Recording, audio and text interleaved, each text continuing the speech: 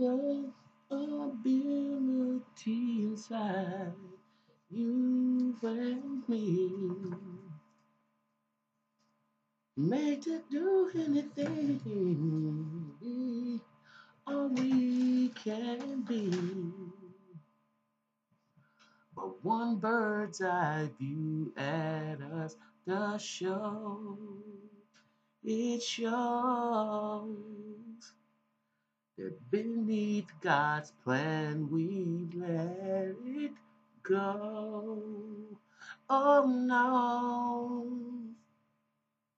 rain your love down, won't you rain down your love? Let it drench us like the sun from above. Rain your love down, won't you let it start. Wash the wicked mind and the sick at heart. Let it rain, rain your love down, won't you rain down your love. And let it drench us like the sun from above. Good morning, good afternoon, good evening to you. Whatever side of the diaspora that you may be on, let me welcome you to the mental health. First of all, I want to thank Stevie Wonder for those lyrics. And for those of y'all that don't know what I'm talking about or what song, there's a song that is so relevant for this time right now, and it's called Rain Down Your Love. A lot of y'all get tired of me talking about love and saying, what the hell you always talking about love? Don't you hate these? You know, I admit, hate can get some shit moving, um, but it's not sustainable. It's really not. It's like, what's the end game? You know, uh,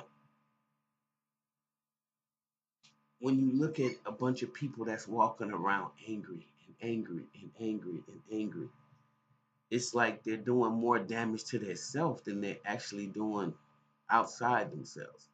In fact, they have corrupted themselves so much that their outer world has to match it. So, um, yeah, I do speak about love a lot because I need the balance. There's enough hatred going on out in the world that you don't really need too much more hatred added to me. I would be like Donald Trump. I would be taking lighter fluid and putting it on the flames. But what I wanted to talk about, besides that this morning is when we talk about love, a lot of us have not been shown love in our families. Yeah, we've been made to do the chores, and I may have been guilty of that myself, but no, I can't say that because I've always showed my children love. I've always, because being an empath, I think that yes, I've made some mistakes along the way, and I know it. But just having a realistic talk with my uh, daughter, sometimes it lets me know that, you know, maybe because of what was done to me, I kept the discipline in in her life, but I also had a balance of affection, and that made me feel good to hear that. Because a lot of times our offspring are real quick to tell us what we did wrong, if we allow them that freedom, first of all. Because I was never allowed that freedom to even say no to my parents, or I can't even imagine it. And I always allowed in my heart enough healthy no's for my daughter. I had rules and I had limitations and there were boundaries. But I think that she does as well as she does and that's not the best. We all have our challenges, but I think that in terms of our relationship, there was never that part of it where she didn't get to express herself. Unlike my childhood and the people that grew up in my generation, because if we would have told our parents we didn't like something, they would have knocked us. It's like you gonna like it, and by the time I finished whooping your head, or like my dad used to say, "I'm gonna beat your back in." Or beat your back in. I mean, damn.